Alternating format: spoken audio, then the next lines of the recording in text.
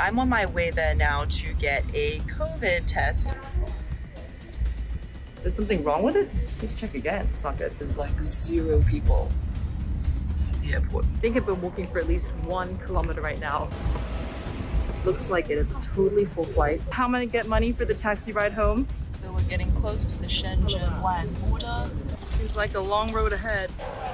No filming for now. I was caught between the mainland Chinese and Hong Kong borders. Ooh, looks very pro.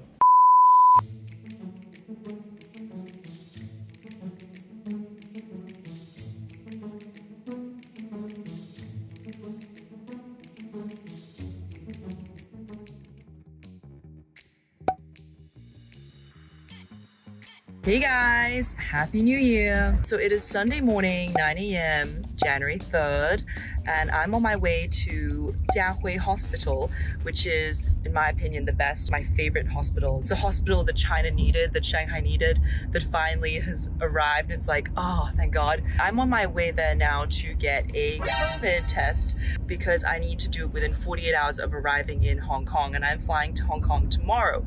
So for Hong Kong, I'm actually going through the Shenzhen Landborder. It's called Shenzhen Bay as opposed to flying to Hong Kong. The reason I don't want to fly to Hong Kong, there's 2 reasons. Firstly, the airport, I mean, there's everybody coming back from the UK, from America, from other high-risk places, from India, and now there's that, you know, COVID super strain from the UK. So to me, it's like, even if I don't have COVID, if I go to the airport, there might be a chance of me getting COVID, you know, just using the restroom, pushing open a door. Who knows? I want to avoid the Hong Kong International Airport. Shenzhen Wan is a land crossing. What I've decided to do is fly from Shanghai Hongqiao Airport to Shenzhen, which is like a 2-hour flight. And Shenzhen is like that province of the part of mainland China that's closest to Hong Kong. So I'm gonna get off there. Actually, I did this back in August. Get off there, get my bags, hop in a cab straight to that border, and then it's a land crossing. And last time in August, it was empty. So it took me all of 15 minutes to go from like one place to the other, which is amazing because usually it takes up to an hour. And also the great thing about Shenzhen Wan is that anybody who lands in Hong Kong International Airport has to do a nucleic acid test, and they make you wait. It used to be 8 hours, now it's 3 hours. But for Shenzhen Bay border, it's so safe in mainland China now that you actually don't need to do a nucleic acid test.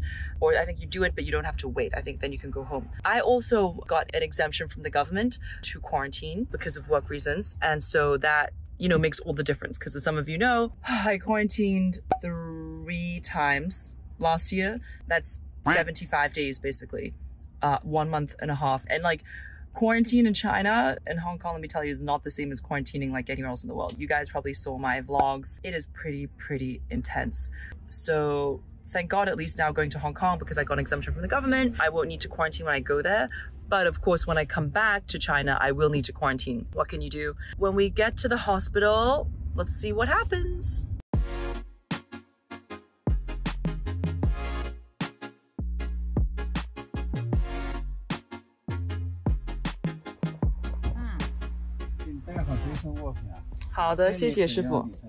Alright guys, let me show you Jiahui Hospital.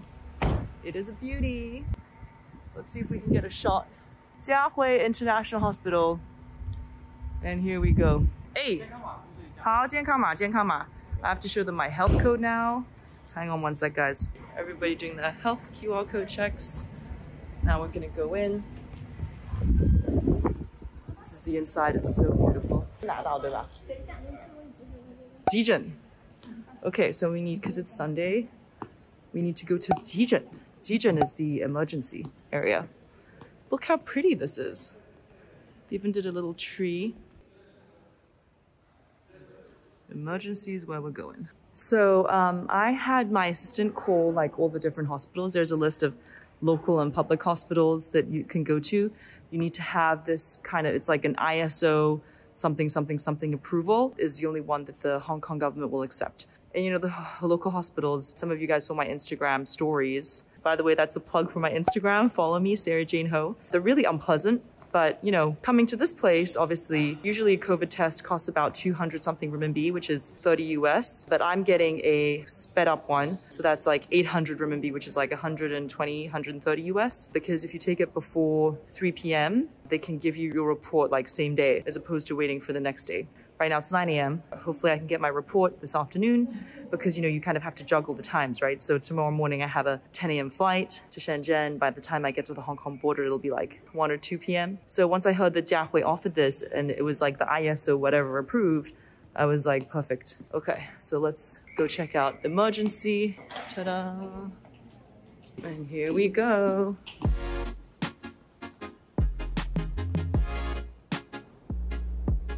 Oh, the emergency room is so nice.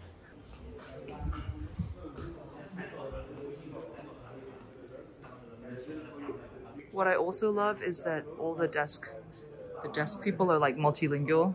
Hey, 你好。普通的话是220块，明天出。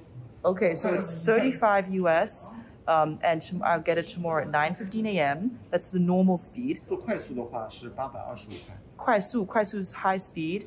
That's like getting it the same day. So it's like 120, 30 US. 4到6小时出来吧，大概现在10点的话，下午 In 4 to 6 hours. Okay. 好的。 Gonna do the high speed one. 可以啊。对。PDF 嘛。PDF 对。好的。I love the service here. 坐。So let me show you guys the form I need to fill out to do this. 没有体检福利。所以说，对，只能自费。 So the front desk was kind enough to give me a template of what the result will look like. So here you can see patient name, age, blah, blah, blah, clinical lab report, and then details here. 澳门、香港都有。那太好了。So professional. So I believe that the way to see how nice a place is actually to see the bathroom, especially in China. So let's take a look.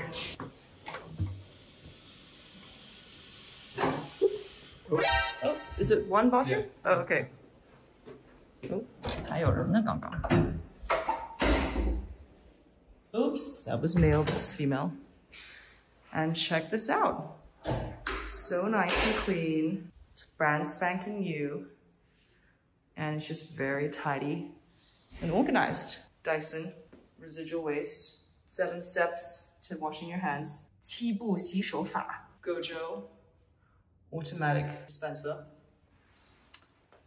Thumbs up, toilet cleaning record. Date and time, exactly what was cleaned. Mirror, tap, floor, toilet bowl, toilet paper, hand washing, and the cleaner. I mean, that's just amazing.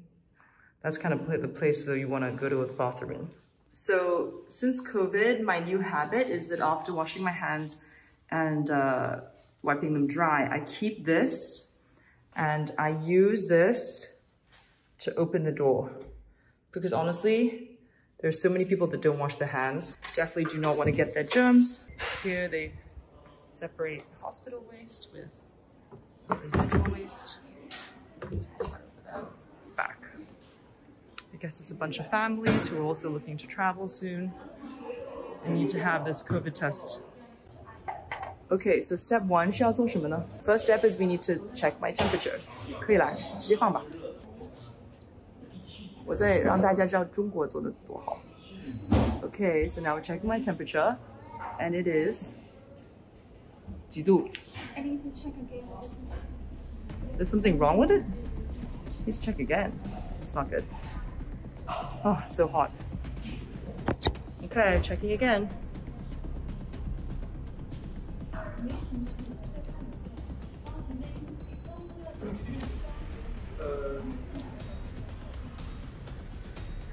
Seems like there's something wrong.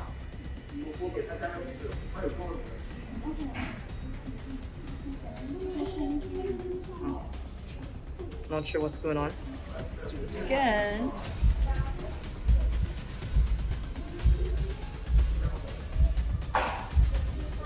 Tidu. 37.1. Phew. Okay. Okay, 现在去哪里? Oh, now she disappeared. Okay, guys, we're going in the emergency area to do the proper COVID test, and they're not going to let me take videos, so no filming for now. Oh, looks very pro.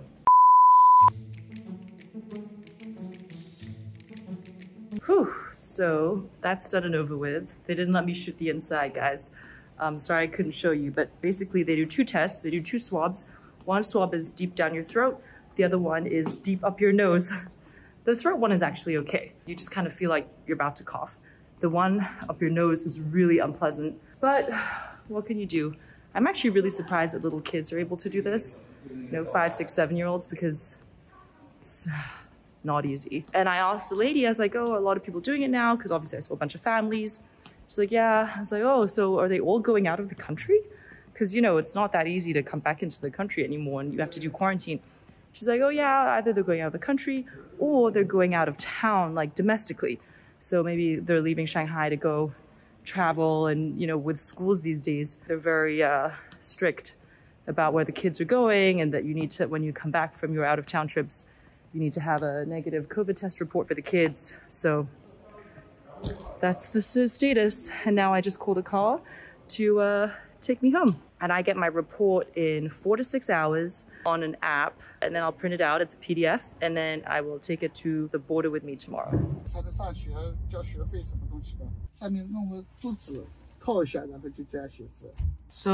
after Jiahui Hospital, I'm in this other guy's car, and he's telling me he was born in 1964, and he's telling me how when he grew up during the Cultural Revolution, it was really tough times. They couldn't dress warm, they couldn't eat full. Their hands would bleed from doing hard labor in the field. Those are the Mao Zedong times.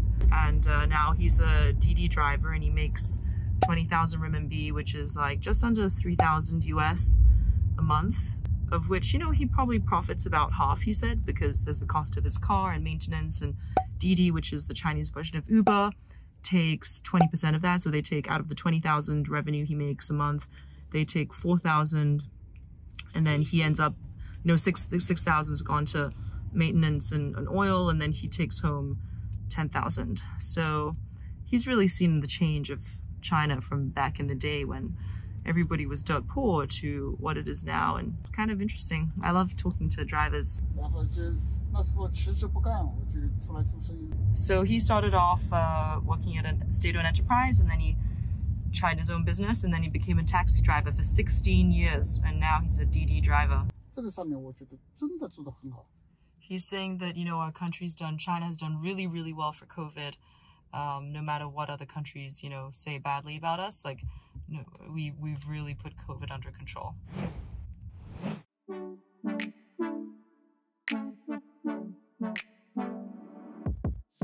Morning, guys. It is day 2. So day 1, yesterday, I went to Jiahui Hospital and got my COVID test. I got the report. It was in my phone on an app, and I'm negative as expected. I got it in 4 to 6 hours. I printed it out because, when you're traveling, you always want to have everything printed out. And now I am in a car on the way to Shanghai Jichang, where I'm taking a flight to Shenzhen. Takes off at 10:30, arrives around 1.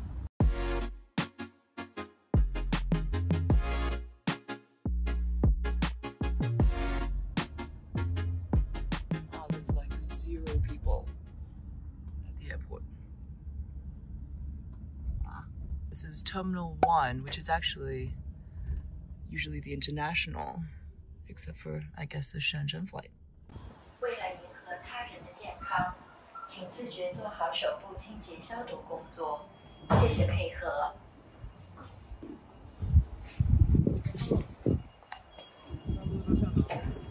Oh, it's really noisy. So I'm at T1, Terminal 1 of Shanghai Jichang, which is usually the international one. Sorry, I know that's really noisy. And that's why it's totally empty, because T2, which I usually fly out of, is domestic, and T1 is international. But I guess now they've moved like 1 or 2 airlines over to T1. And I chose a flight that is China Eastern, but it's a co-share, and now they've made me, now it's like Xiamen Airlines. So, but it's actually really pretty. I haven't been in T1 for a while, because nobody flies international anymore, really. I'm not allowed to film me going in, but once I'm in, I can film.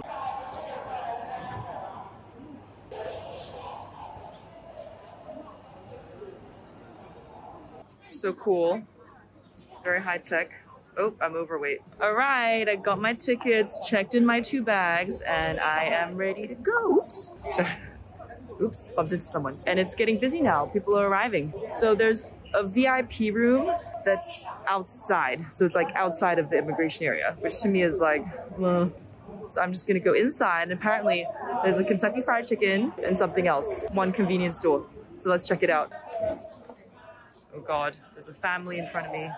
It's gonna be really annoying. All right, so there's usually 2 different lines at China airports. That's normal line. This is first and business class line. Well, that was a very smooth process. And what I have to say is that they do like a body scan with this electrical whatever thing. Literally after every 2 people, they would disinfect it. So there was disinfectant spray, they would have this cloth, they would wipe it, spray it, and then call the next person. And the service was so good. They're really polite. When you come into the airport in China, you need to first put your luggage to be screened. My bag's kind of heavy, I'm always overweight. I'm always over like, and I have 2 bags this time because I'm going to Hong Kong for a couple weeks. So they help you actually carry it on the belt because, you know, the guy just saw that it was so heavy, and they do that every single time. And when they give you something, they always give with 2 hands. And when they give back your ID, they're like, oh, you know, they give it with both hands. Here you go, miss. Do you mind taking off your mask? Okay, now you can put it back on. Thank you. Blah, blah, blah, blah, blah. It's just, I spent 10 years in the States. I don't think I've ever had a pleasant airport experience in the States. I've been yelled at, you know, I mean, it's just like they treat you like a piece of meat. But here, it's just amazing how China has become more civilized. The inside looks like there's one little bookstore, very cute. Oh, and there's that KFC that they were talking about. I love KFC. Look at that, and there's even K-Coffee. KFC does super well in China, guys, because people love fried chicken here. And then there's this other really cute place. It's like Japanese ramen. I mean, how cute is that? People with their own stalls.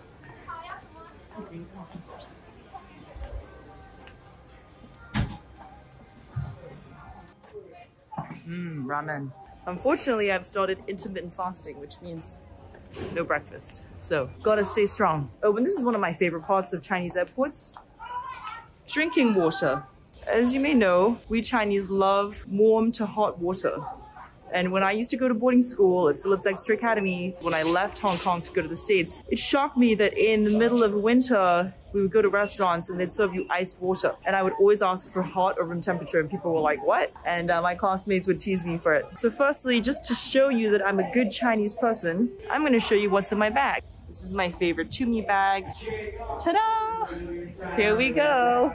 This is my water bottle. Yes, I'm very Chinese. I always keep it empty when you come through immigration, when you go through like your bag through the screening process, because then you have to toss out all the water. But once I come through it, I always know there's gonna be, whoop, there's a bunch of people with their flasks, you can see, and they're filling it up with water. So I'm gonna do that too. So I'm gonna take my water flask and fill it up. And you know what's really funny is that I'm so Chinese that like, I usually put a bunch of Chinese like healthy stuff in it that makes the water more nutritious. And I always got very upset when I went through the screening process when they would take this out if I left water in it, and they'd toss out the water, and they would also toss out my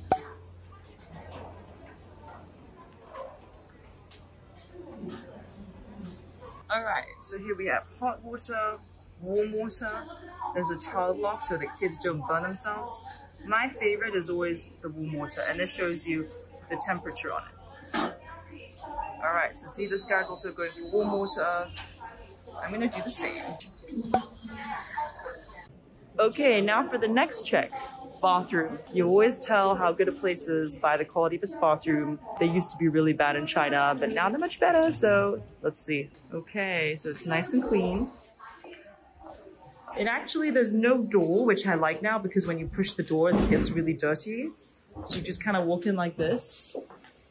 This is where you wash your hands. And this is where you wait for a stall, and it's so clean. I mean, China's cleaned up its act.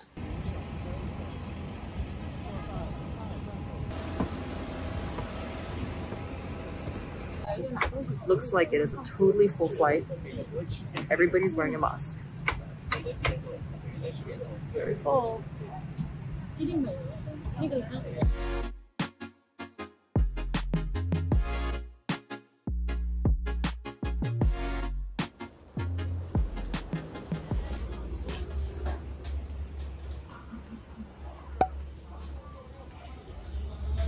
Hello, Shenzhen. So that was a pretty painless flight. Just about 2 hours. I read, I ate, and now I'm in Shenzhen. And this is the exact same trip I did back in August when I came to Hong Kong that time as well. Shenzhen airport is so trippy. Okay guys, so I really need to show you what Shenzhen Bao'an airport looks like, the toilets look like, because it's so millennial pink. You walk in and there's this kind of like, let's take a look at it. It is a plant growing on the wall. All the stalls are pink. Yes, it is a hole in the floor, but there are about 2 of them that are normal toilets. Very pink, very green. Check this out, please recycle paper. And in fact, they have this as well so that, you know, you can be paper free. And again, there's no like door push. Oop, look how high tech that is. You just walk through. And then when we get over here, there is another water dispenser. So I'm gonna fill up my water bottle again. I think I've been walking for at least 1 kilometer right now. Shenzhen airport, in my opinion, is the longest, biggest airport in China for sure. It's like, oh, when will this end? When can I reach my bags? But it's right now, shortly after 1 p.m. I'm gonna pick up my bag. I might have another lunch at Shenzhen airport before I then take a taxi over to Shenzhen Wan, which is the border crossing to Hong Kong. A friend of mine did it yesterday and said it was very, very smooth, no people, which is great. Whereas if you fly to Hong Kong airport, what you need to do is you need to wait like multiple hours to get a COVID test, even if you're coming from mainland China, because mainland Chinese people, like, there's just so few cases now. Whew. By the way, I have to show you guys this brand, Cora Dior. That sounds very similar to Christian Dior. Digging for fluffy slippers. Just got my luggage. And check this out, Shenzhen Airport, China. The Silicon Valley of China. Ooh, what's this? Landing in Shenzhen. And now it says scan the code and show the result. I'm guessing this is health code related. Okay, so random fact, because I'm trying to get some Hong Kong cash for the cab ride home once I cross the border. So in Shanghai Airport, Hongqiao Airport, and now Shenzhen Airport, I've been asking around where I can exchange money. You know, there's like the money exchange counters. And they said that since COVID and since international travel stopped, they've all closed. So how am I gonna get money for the taxi ride home? I just called my grandma and she's gonna have her maid pay for me, thank God. All right, back in the car. This time I'm in Shenzhen on a taxi on my way to the Shenzhen Wan border to go to Hong Kong. It's 21 degrees over here in Shenzhen, nice and balmy, feeling a little hot right now.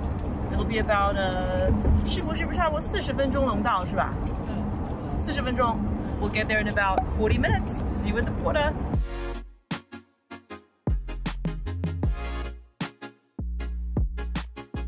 So we're getting close to the Shenzhen Wan border, and as you can see, the vegetation is very lush. I mean, it's very similar to Hong Kong.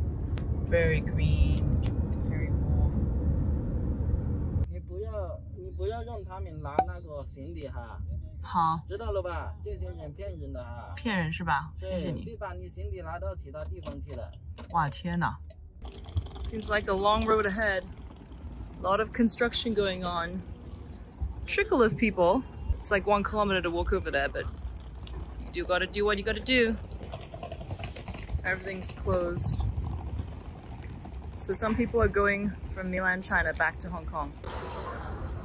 All right, this is what it's looking like.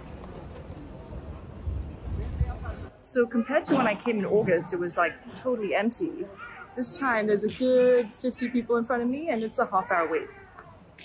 Seems like it's people are not waiting for quarantine to end. People are just, you know, going over and coming back even though they have to quarantine. Babies included, as you can hear.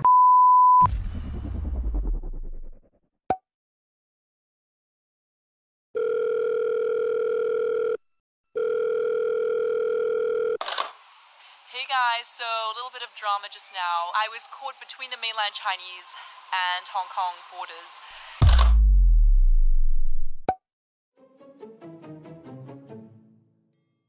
if you're crossing Shenzhen Bay, you actually need to get and you have a government exemption, which I do. I don't need to quarantine when I come back to Hong Kong. But in that case, you need a COVID test from one of 51 hotels in Guangdong province. But I'd gotten my COVID test from a Shanghai hospital. As you guys know, I was from Jiahui Hospital. So they were like, your exemption won't work. So if you come into Hong Kong, you have to quarantine 14 days. I was like, well, can I go back out to Shenzhen and go to a local hospital there? They were like, nope, if you go back, you've already left mainland China. If you go back, you need to quarantine 14 days in Shenzhen. I was like, oh my God. So obviously called my dad, being like, Daddy, what do I do? And luckily, as you can see now, I'm in my dad's compound and he has an extra home for me to stay in. Luckily, thank God. So I guess 14 days of quarantine, here I come. It's gonna be my 4th time now. Bye guys.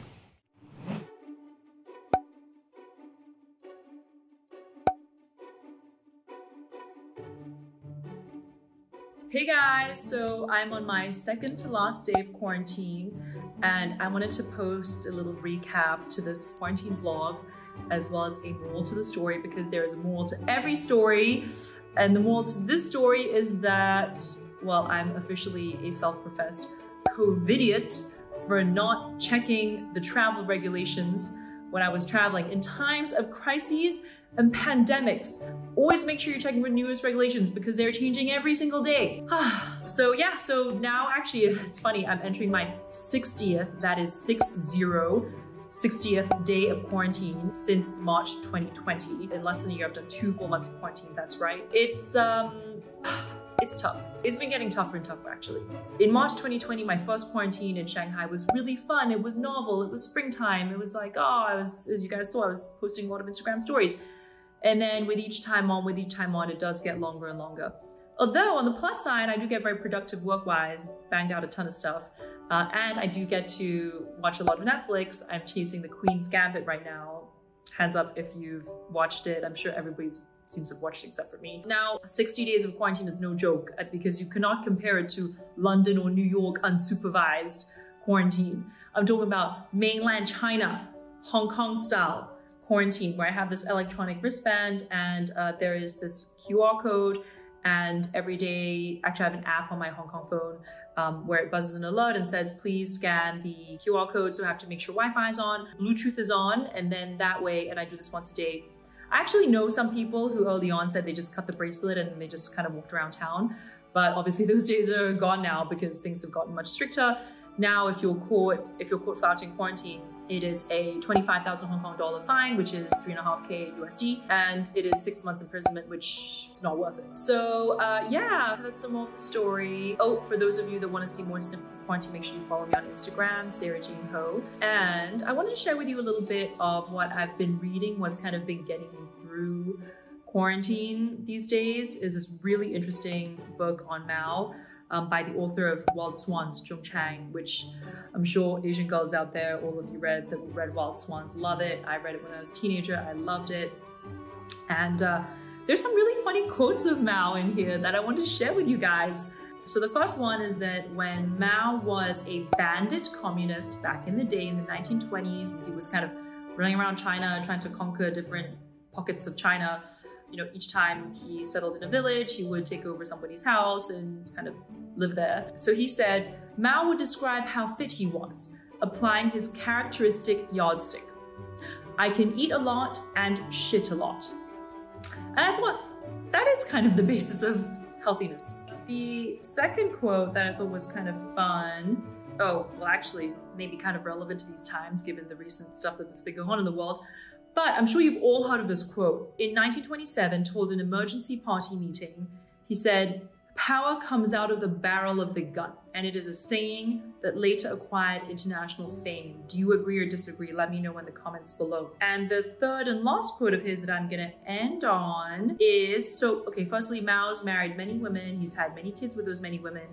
His first wife was when he was 16. His father arranged a marriage for him with a distant cousin who was a couple years older than him. They did not have children together, and she died from sickness shortly thereafter. And anyway, he went on to marry many women. He said in a letter to a friend, I think that all men and women in the marriage system are in nothing but a quote unquote rape league. I refuse to join this rape league. He broached the idea of forming a resisting marriage alliance, saying, Even if no one else agrees with me, I am my own one-man alliance. Those are 3 quotes from Mao that I'm going to leave with you today. Let me know in the comments below what you think of them. Also, let me know if you've been through quarantine, what your quarantine was like in your country. And even if you haven't been through quarantine, what do you think, what's the thing that scares you most about quarantine? And what do you think you would need to have in order to get through quarantine? For me, it's books and Netflix. All right, see you next time. Don't forget to like, comment, and subscribe. I'll be posting a new video each week who have tips and tricks that I think will help all of us lead a better life.